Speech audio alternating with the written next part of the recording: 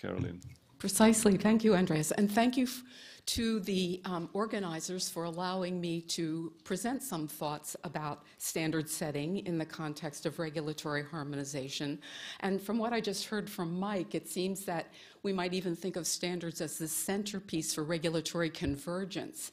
And this would be from the standpoint of my institute, the Critical Path Institute, which is a nonprofit public-private partnership with the FDA, and regulatory convergence is an idea to which we are deeply committed. And in fact, we exist as an organization to address this challenge, the unacceptable and unsustainable time and cost that it takes to bring new drugs to market when patients are waiting. It now takes over a decade and exceeds $1 billion to bring one new drug to market. And last February, in an issue of Forbes, it was even estimated that the real cost may be closer to $4 to $11 billion per new drug. So clearly the process is broken, and process improvement solutions will require collaborative approaches that include both the public, the regulatory bodies, and the private sectors in industry and academia. And those are the sectors that CPATH brings together. But these solutions must also be applicable on a global level, because this is a global industry, as previous speakers have pointed out. And throughout the domestic and global drug development enterprise, both within a single company and certainly between companies, there's a lot of heterogeneity, lack of standards in the way things are done. Data to demonstrate efficacy and safety are defined and collected differently. Measurements of efficacy and safety are based on differing criteria, and methodologies for design of clinical trials for new drugs differ widely. So really, there is a fundamental need for global standards across the developmental and approvals procedures for regulated medical products. And it's more or less easy on a conceptual level to recognize a good standard. A good standard is one that does save you time, money, and problems in the long run. And we have some examples of global standards that have achieved this status. One would be in the financial industry, where the possessor of a credit card or a bank card can go to any ATM machine anywhere in the world and extract money converted from the currency of that country into US dollars and get either currency at will. An example of a less than good standard, of course, was pointed out by Bert, and we all experience this in international travel and are never quite sure if we have the right converters or plugs with us as we're traveling the world. Standards would, in fact, be at the center of process improvement for drug development, but they require certain foci that all of which must be achieved simultaneously in order to, at the end of the day, get a good standard from the process. And that would be that these need to be widely accepted. There has to be widespread consensus around these standards and widespread compliance. And usually consensus drives compliance. And that's one of the approaches that CPATH takes in generating standards. Widespread availability, they should be freely available and not proprietary and exclusionary. They should be cost-effective in terms of their applicability and not the impossible dream to use. They should be endorsed and enforced by authoritative sources. And in the case of drug development, this would be the regulators and the standards development organizations that work with the regulators to generate these standards. And of course, they must be globally applicable. And in the world of international business, which is the business of drug development, as was previously pointed out, current technologies and modes of transportation actually erase international boundaries and allow companies of any size to market their products around the globe. But differing regulations and standards from country to country continue to this day to cause delays and create barriers, and of course, increase the costs of doing business. And in fact, a manufacturer may need to produce multiple versions of the very same product to distribute that product to countries where the standards and the regulations differ. But for medicines, differing standards and regulations are both medically and ethically unacceptable unless, of course, they are founded upon a scientific basis for doing so. But just because the regulatory boundaries are high is not a good reason to be manufacturing different flavors of the same medicine for different countries. So moving toward the use of international standards, it's clear that to be successful, there needs to be participation, harmonization, convergence of standards flowing from the combined work of standards development organizations, regulatory bodies, and industries, which need to work together. And other industries, beside the drug development industry, have led the way and have far exceeded the drug development industry in achieving harmonization. And the other regulatory industries, such as information technology, telecommunications, and finance, are really far ahead of drug development in this regard. And the international standards organizations that have grown up over the decades to address the lack of harmonization of regulation in those industries are shown here. But the one at the top of the list was mentioned by Mike, the International Standards Organization, which really has existed for, you said it was 1947, so clearly this is an organization that's been around for more than 60 years. And from its website, I borrowed its definition of a standard, which is that it provides requirements, specifications, guidelines, or characteristics that can be used consistently to ensure that products, materials, processes, and services are fit for their purpose. Now, that would certainly apply to drug development. And they list as among the benefits of international standards that they ensure that products and services are safe, reliable, and of good quality. That also would apply directly to drug development. But I think on a more process-focused level, they are strategic tools that reduce costs by minimizing waste and errors and increasing productivity. And that, in a nutshell, is the focus of the Critical Path Institute. It functions as an orchestrator for the development of new tools, approaches, and standards that are created through collaboration of global companies and global scientists, reviewed and qualified by the FDA, also the EMA and PMDA, who have these review and qualification programs in place, and subsequently are released into the public domain and made available to the community. We develop many flavors of standards, but the two main standards categories within which we work are those of measurement standards and method standards. And what I mean by measurement standards would include things like biomarkers for efficacy and patient classification. So these would be endpoints or patient selection. Biomarkers for toxicity, safety.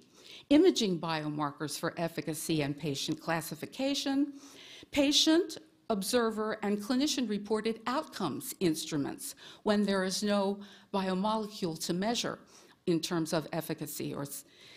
Regulatory qualification would be the end goal in terms of taking any of these measurement or method standards forward for formal regulatory approval, recognition, and approval for a given context of use. The way it's applied in the drug development pipeline is very important and is essential to demonstrate to the regulators in these qualification programs. These are formal programs that were developed since 2006, first by the Food and Drug Administration in the United States, followed by the European Medicines Agency and the Pharmaceutical and Medical Devices Agency in Japan. But it is a rigorous process of review and acceptance of a scientific standard that once reviewed and accepted and accorded qualification can then be used by any company to develop drugs with the assurance that the scientific basis of their data collection will be acceptable to the regulators. The way we do this is to act as a trusted, neutral third party to bring to the table the best scientists from industry, academia, and government. There's direct participation by scientists from the FDA in our process for pre-competitive sharing of data and expertise. This perforce ends in producing a standard based on the best science, the broadest experience, active consensus building, and shared risks and costs. So there are benefits just to the process of bringing people together to decide on a scientific standard based on current data. And it also, acting as a trusted third party, CPATH enables iterative FDA involvement in the development process in a legal fashion. There's official regulatory recognition through the qualification process at the end of the day. This whole process is extremely lengthy. There are multiple steps to this process, but the end result would be a worthy one of creating a compendium of standards from which the entire industry and regulators around the world could draw to assure that there is, in fact, uniform ways of doing things around the world, doing things for the same reason, the same way, the best way every time. And having pre-reviewed that standard, there would be a sense of familiarity on the part of the regulators that would save them time when it came to product review of the data submitted for efficacy and safety. So we have our collaborations organized into consortia that are usually focused on a single disease process or on a methodology such as patient-reported outcomes instrument generation. We now have 7 global consortia consisting of more than 1,000 scientists and 41 companies around the world. This is really the who's who of big pharma. They all participate in one or more of our consortia, and bringing these partners together changes the culture of drug development just in the process of sharing, being able to provide an even playing field for these scientists from these companies to interact is already widening the pre-competitive space. The anticipated effects of this, of course, are that it will shorten the time, decrease the costs, and decrease the risks of developing efficacious medical products, and to create stronger scientific bases for decision-making, both within the industry, making go and no-go decisions, and decisions about bringing products forward for development, as well as decisions about market approval on the part of the regulatory agencies. It engenders compliance through ownership. It's these companies own and these scientists own data that they're sharing. They have confidence in the data, and in the process of reviewing each other's data on an even playing field, they have a sense of ownership that, in fact, it engenders compliance without having to regulate the use of these standards. And it also creates a public resource in the pre-competitive model for use globally by all members of the community. So we see basically this process as with the regulators in the center being the focus of approval for these standards as being a centerpiece for creating efficiencies and open dialogue and data sharing among our participant companies. But in fact, the regulatory agencies do not themselves yet have a harmonized process for qualifying these standards. And this is a chart that I borrowed from a chapter written by Federico Goodset in last year that shows when these agencies that have qualification programs began. They all are focused on regulatory review and acceptance. Some have fees and some do not. There are a differing number of steps that the standard sponsor must go through in order to acquire qualification. There is a difference in the length of the average length of the process, and the number of qualification decisions made to date, you can see, are modest. Although a single decision can cover as many as 6 or 7 biomarkers. And although these qualifications decisions are few at this time, CPATH is the world's leader in successful qualification.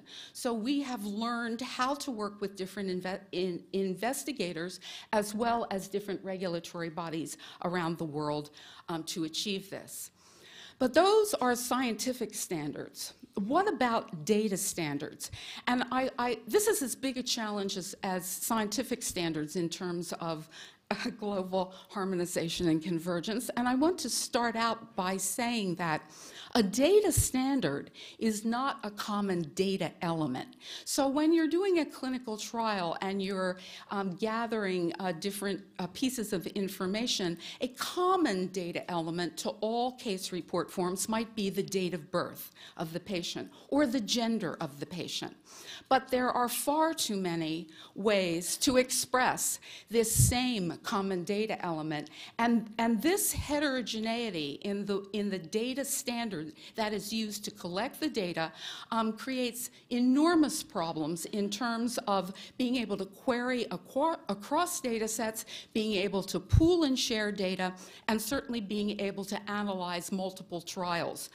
So this is really anathema when it comes to regulatory convergence. And in fact, when we talk to the FDA, our colleagues at the FDA, they tell us exactly how this is affecting their regulatory review process. In 2012, the Center for Drug Evaluation and Research at the FDA received about 1,200, almost 1,300 study data sets per week. And if they are submitted in electronic form, each one is about 10 gigabytes in size. They are awash in data, and the extreme variability and unpredictability of data format and content present major obstacles to them in performing timely, consistent, and efficient reviews of the data, and they cannot use their sophisticated analytical systems without using standardized data. So these are the words of the FDA. This is a slide borrowed from Chuck Cooper in CEDAR that he presented at the Clinical Data Interchange Standards Consortium European Interchange last year. We cannot improve efficiency or innovate without standards. He's talking about data standards because data management and review preparation consumes about 40% of the regulatory review time, which can vary from 12 to 24 months. So that is would be an enormous savings in time and a great increase in efficiency just implementing data standards that remove that problem. And in also being able to allow our FDA colleagues to focus on the things that really matter when it comes to market approval. At the present time, without data standards, the emphasis for them is on data aggregation and analysis and reporting. These are what they call doing steps. But with the implementation of data standards, the emphasis would shift onto thinking steps. such as interpretation and analysis planning and communication and decision making. So it would lead to better regulatory review as well as more efficient regulatory review. And for the trialists themselves, for the drug developers themselves, the use of data standards has been shown in multiple studies to be a tool for efficiency. For clinical trials, there's enormous value in using data standards from the start. And in this study by Gartner Consulting, they showed that according to, as marked against benchmark clinical trials without the use of data standards, running comparable trials with data standards implemented from the start, there can be as much as a 60% savings in analysis and reporting time and a 70 to 90% savings in study conduct and study startup times. So the use of data standards would be beneficial for the entire community, the developers, the drug developers, and the regulators alike. And in fact, in the words of Janet Woodcock, she's enumerated on multiple occasions what her view would be of the improvement for the regulators if data standards were to be implemented, improving the efficiency of review, as I just stated, but also facilitating the use of sophisticated analytical tools that the FDA is trying to build, but cannot use efficiently or at all without data standards, enabling data sharing and pooling, enhancing the ability to perform complex analyses that can give you more accurate determinations on which to base decisions, and building a common language and a foundation for broader benefits in clinical research. So the Clinical Path Institute is also invested in data standards. Perforce, we are focusing on the therapeutic area or disease-specific data standards that the FDA has announced on their website that they so desperately need within the next 5 years.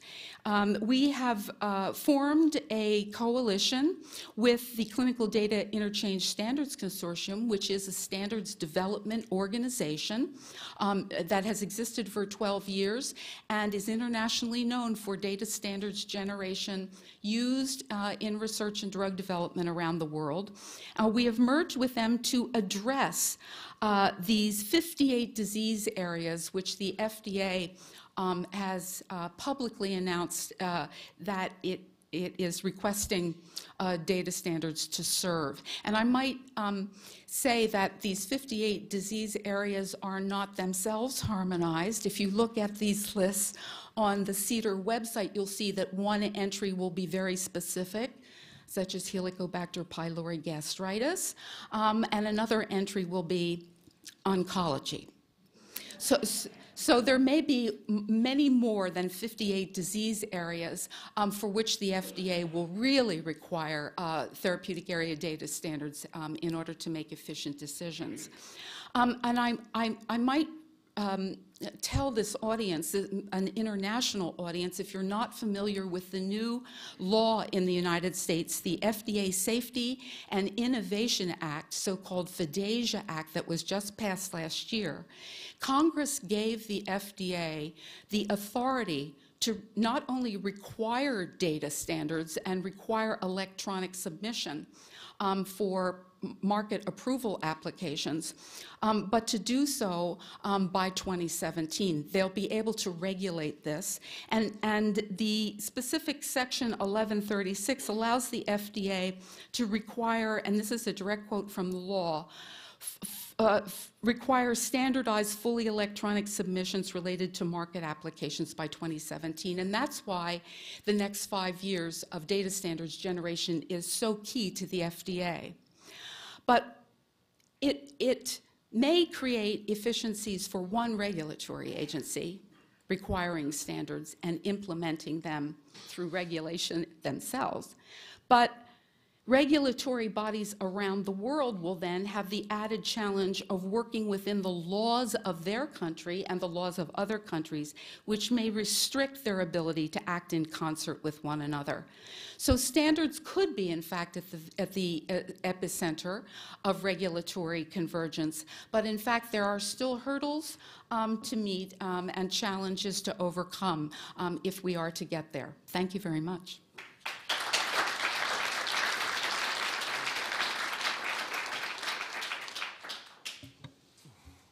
Thank you, Caroline. This is fascinating. So standards help us spend less time on doing, so we have more time for thinking, for which we need clear terms so that we can also communicate what we are thinking about.